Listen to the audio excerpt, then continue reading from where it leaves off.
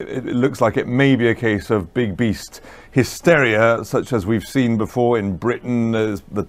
tabloids are regularly going with stories of big beasts taken with long lenses and so on, and turn out to be just big domestic cats. I have a horrible feeling this is going to turn out like that, because what's happened in the last couple of hours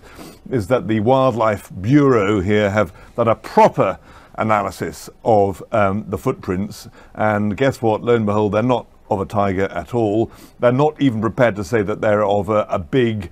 a kind of non-native feline. All they're saying is that they are of a feline, and it is a large animal, that's clear, but they're not ruling out, I'm afraid, that it's just a big feral cat, a big feral tom that's gone wild and, you know, and has grown very big, living wild in the neighborhood.